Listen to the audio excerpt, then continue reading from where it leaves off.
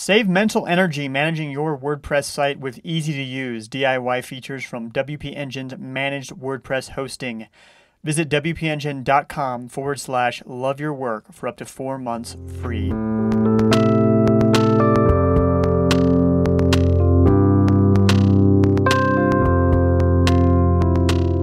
This is Love Your Work. Wherever you are in your journey towards entrepreneurial enlightenment, we have the people and the tools to help you carve out your own version of success. I'm David Cadavy, and I'm a best-selling author and entrepreneur. I have built a business and life according to my own values, and I want to help you do the same. So every Thursday, I love bringing you a new episode in which I dissect the unique path of a guest. How do they turn struggles into opportunities? How do they cut out the noise to focus? And where were the clues that led them to their calling? Or I bring you lessons from my own journey. If this is your first time listening, be sure to check out some of our most popular episodes. Jason Fried on episode 1, Ryan Holiday on episode 31, and Elise Bauer on episode 33. And if this is your first time listening, I promise my audio is usually a lot better than this. I'm back in my apartment in Chicago, and I'm selling or giving away everything. So besides all the noise outside my windows, there's significantly less fabric and other dampening material in my apartment. I do still have my couch, but hopefully by the time you hear this, I'll no longer have a couch. And by next week, my home base will be Colombia. Yes, the country. And it's an exciting move. And you know, a couple weeks ago, I was listening to Tim Ferriss's podcast, and Malcolm Gladwell was the guest. He said something that really resonated with me. I'll just go ahead and play it for you here. Advice you would give your 30-year-old self? I would have left North America. Leave North America. Get out of there. Get out? Why? Because you'll wake up when you're 50 and realize that you spent your entire working career in North America, which is, despite the fact that it pretends to be the only place that matters, is not the only place that matters. I'd already about 75% made the decision to move at that point, but hearing that from Malcolm Gladwell really, I think, helped push my decision that last 25%. And the way I see it, we all have this great technology, and I can conduct interviews for the show. For example, over Skype, I can keep in touch with friends and family with video chats. I can learn Spanish much easier with things like Google Translate. And actually, in fact, my first date with my girlfriend was a heavily Google Translate assisted date. So we have all this great technology, so we have the opportunity to immerse ourselves in other cultures. And some people probably think that, you know, this being easier is kind of besides the point, that living in another culture is supposed to be hard. And yeah, I get that. That makes some sense. But consider that growing up in a suburban environment, I would get anxious over like leaving the house to go to a movie. And now I'm moving to another continent, and I feel really good about it. And that's in large part thanks to the internet. So it's thanks to Steve Case, who I talked to on episode 25, who really got me connected for the first time. And it's thanks to so many other great innovators that came before him and after him. And I just think that there's something there. So whenever I hear people like Elon Musk fantasizing about going to Mars, this is what I start to think about. Like, by all means, go ahead, colonize Mars. But don't forget how much of Earth there is left for you to explore. Don't forget how much of human experience there is left for you to explore. Don't forget how many of those things are now so much closer to your reach than they were before. Now, I know I sound a little sanctimonious to some of you. It's kind of hard to talk about adventure travel much without sounding that way, which is something Jody Ettenberg and I talked about on episode 23. I get it. It's much, much harder for some people to do than other people, and I've got many privileges and lucky breaks that made this a relatively easy thing for me to do. It's just that this is what I chose to do instead of working at a startup in Silicon Valley and paying $30,000 or $3,000 a month for a studio apartment. It's just something to consider. If you are in a position to get out of the bubble that is North America, and I would extend that bubble to much of the first world or the developed world, I think it's something really worth considering, and I think you'll be better for it. I would have been so much more interesting and thoughtful and insightful and whatever if I had experience, particularly in the developing world.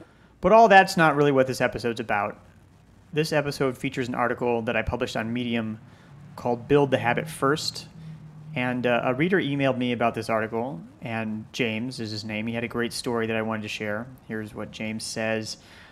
I had tried and failed many times to kick a powerful 20-year nicotine addiction. One day at work, feeling the usual urge to light up, I tried a new mind game. I'm really not quitting smoking, I told myself. I'm giving up just one insignificant cigarette. It's the next one. So hard as it was at first, for the next 40 years I avoided that one cigarette.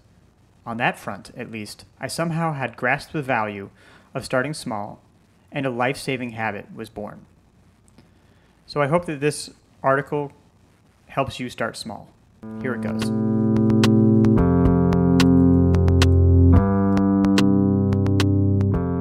Want to maximize your email marketing? You should try ActiveCampaign. I switched last year from MailChimp, and I love it. With email marketing, marketing automation, and a sales CRM, it's a powerful, intuitive, and complete platform. Claim your 14-day free trial of ActiveCampaign at activecampaign.com/loveyourwork. Build the habit first. We all have habits that we'd like to build. We want to go to the gym 3 times a week. We want to meditate 20 minutes a day. Or we want to write 1,000 words a day. As is usually the case, we dream a little too big. The vision of that dream gets in the way of making it a reality. These sound like modest goals, but they're actually big and scary. They're just big enough that excuses are easy to make. We're kind of tired, so we'll go to the gym tomorrow. Or we don't have time to meditate this morning.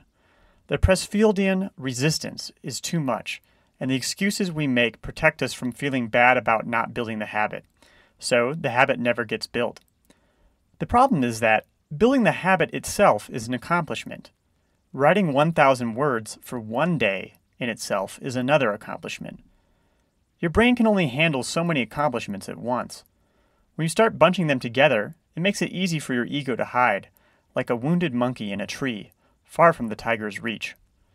The solution is to build the habit first. You have to set a ridiculously modest goal and make a modest agreement with yourself. Write 100 words a day for 1 week at this time and place each day. Go to the gym 3 times in 1 week on these dates and times for 15 minutes each session. Meditate for 2 minutes a day for 1 week at this time and place each day. This works because you'll feel ridiculous if you make an excuse that you can't write 100 words. Your ego isn't that good at hiding. It'll be like a grizzly bear behind a bamboo stalk. But something happens as you start to build your ridiculously easy habit. You start to feel good about it. When you feel good about it, you start to enjoy it. When you enjoy it, it's easy to do. Once you've finished a week, you may decide to do a month.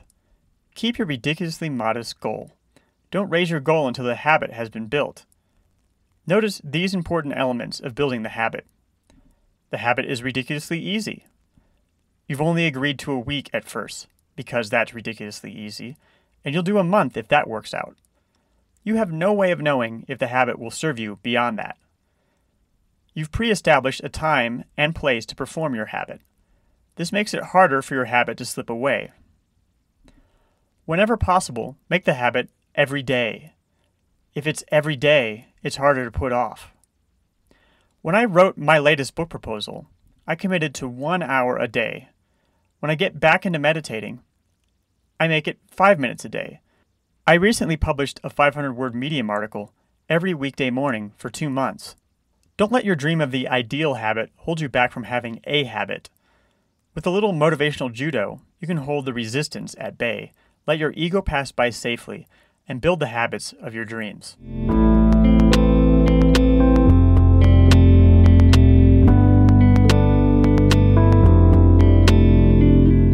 Love Your Work is brought to you in part by Audible, and they'd like to give you a free audiobook. Choose from over 180,000 audiobooks on any subject you can imagine. Just go to cadavy.net/audible to claim your free audiobook.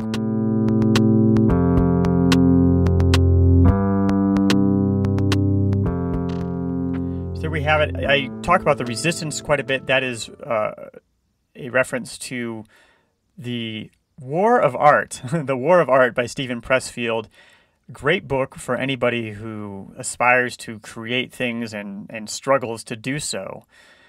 You can get that at cademy.net/War of Art. And before I go, I've got to ask, do you like books? If you do, sign up for my book recommendations. About 90% will be nonfiction on subjects spanning from biographies to neuroscience. Just go to cademy.net/reading and get the first set of recommendations right away. This has been Love Your Work, and I'm David Cademy. The theme music for this show is See in You, performed by the Album Leaf, courtesy of Sub Pop Records. Love Your Work is a production of Cademy Inc.